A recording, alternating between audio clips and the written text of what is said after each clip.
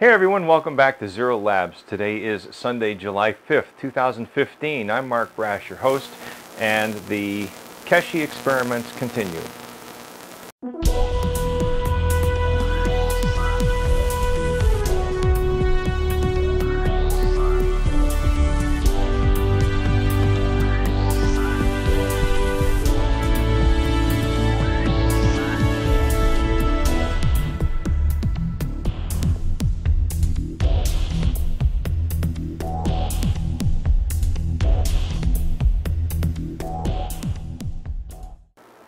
After looking at my last video, my first video in the series here, I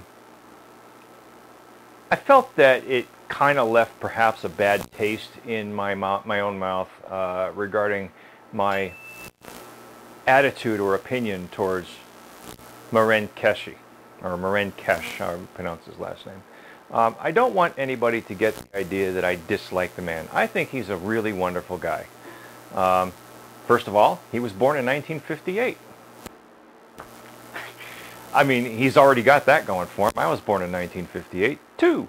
He's got a good sense of humor. He has a wonderful ethos regarding the transition of society into a totally decentralized system of power. I mean, he's thought it through. He has thought it all the way through. And he may well be remembered as one of the great philosophers of our century, because he really has given us a very clear roadmap to as smooth a transition as possible into a society that could possibly have limitless free energy. Whether he has given it to us or not is irrelevant. The fact that he has given us the roadmap may in and of itself be as great a contribution as the free energy itself.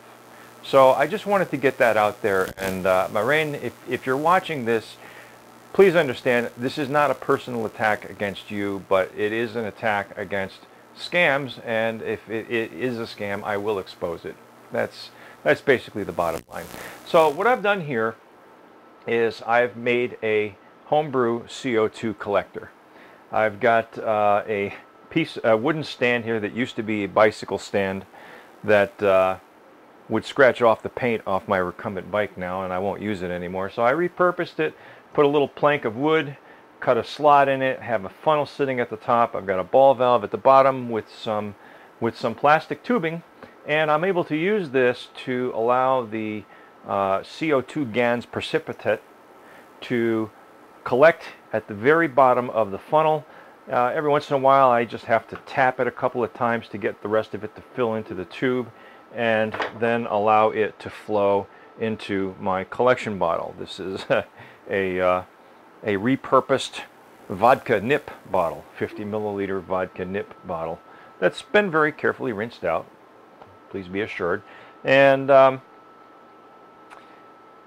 right now I've gone through the second rinse process of the precipitate that I created last night. Now I'm not calling this precipitate a quality precipitate, however I pronounce it, of CO2 GANS, because it does have a slight blue tinge to it, and I expect that is because most of the nano coating fell off of my copper plate when I connected the two electrodes together. And I do have to go through the process now of properly nano coating all of my copper plates with the caustic method.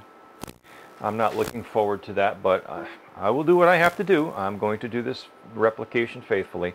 So this is the second washing. I'm sort of just going through the motions to get the process down, and I've gone through the second washing of what I did end up with, and it looks pretty good actually. So maybe there will be some use to this precipitate or not, but we'll find out. In any event, I just wanted to show the methodology for collecting CO2 GANS in a solution of distilled water so that you can use it in later experiments in the plasma reactor. That's all for now. Thank you all for watching. As always, please rate, share, comment, subscribe, and enjoy my videos. And peace, everyone.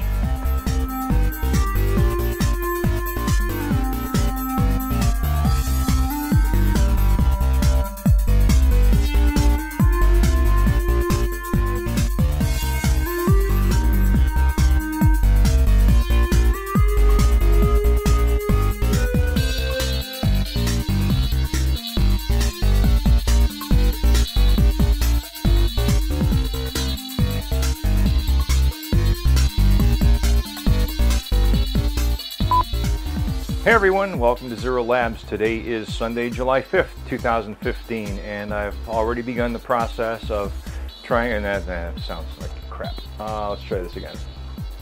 Hey everyone, welcome back to Zero Labs. Today is Sunday, March